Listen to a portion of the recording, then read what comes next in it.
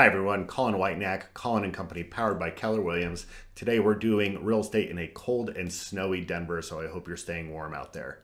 If you're paying attention to local news this week, you probably heard that In-N-Out is officially coming to Colorado. They got the go-ahead to build their first restaurant in Colorado down in Lone Tree. All right, so this California-based restaurant, it's a fast food burger joint. They're anticipating it being very busy. Apparently, they're building a massive drive-through. All right, I've only had one experience with In-N-Out. It was about 20 years ago. All right, I flew down to California to see this girl. We'll call her Stephanie. All right, so Stephanie and we went through the drive-through of In-N-Out my first night there because, of course, she was like, "You've never had an In-N-Out burger. We got to get you an In-N-Out burger." So we went through the drive-through and we got whatever their classic burgers are, and we ate them. And here is all I remember is onions. All right, I finished this burger and I felt like I could taste onions, and I reeked of onions for the next 2 days that I spent with Stephanie down there. All right, so it obviously didn't work out with her, and it's probably because I reeked of onions. Thank you, In-N-Out Burger. Okay, so today, even though this California restaurant is invading, we're going to talk about great Colorado-based restaurants that are still around, and these all started in Colorado.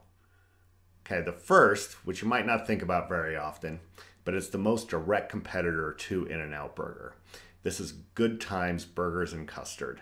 All right, it's mostly a drive-through restaurant. It started in 1987 up in Boulder. It was a spinoff from a gourmet sit-down burger restaurant called Round the Corner.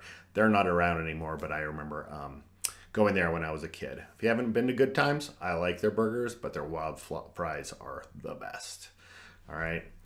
One of the ones that everybody thinks of, and it was probably the first thing that popped to your mind when I started this video and told you what it was about, is Chipotle. Chipotle, the place with the big burritos, all right?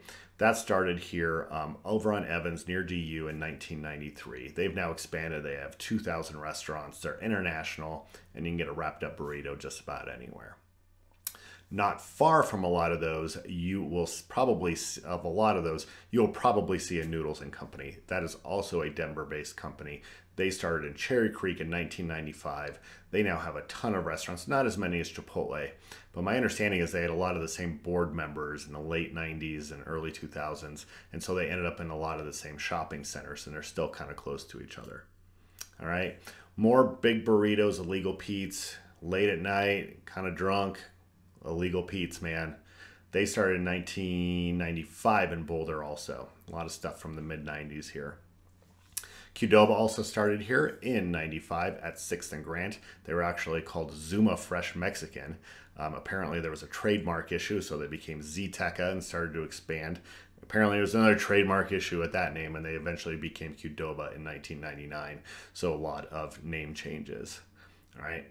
Everybody's favorite in Denver for breakfast is also a Denver-based company. It's Snooze AM Eatery. I believe they have 37 locations now. The original one down on Park Avenue. That place is awesome. And a lot of these restaurants for Snooze, you still get an hour plus wait. So really popular. All right, some honorable mentions. Smash Burger. All right, terrific hamburger. It was started in Denver in 2007 by the guy who previously invented the stuffed crust pizza for Pizza Hut. So you know that guy knows how to do some amazing stuff.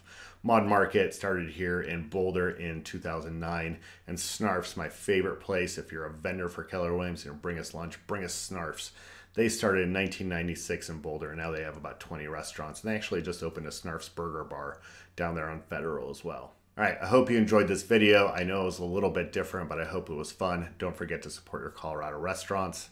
Also, if you want to be a reading partner, help a child, kindergarten through 4th grade, catch up on his or her literacy skills, check out readingpartners.org, find Colorado, volunteer, donate something. If you want a direct connection, let me know, and I will put you in touch with the volunteer coordinators. Thanks again. I hope you're staying warm out there, and we'll see you soon.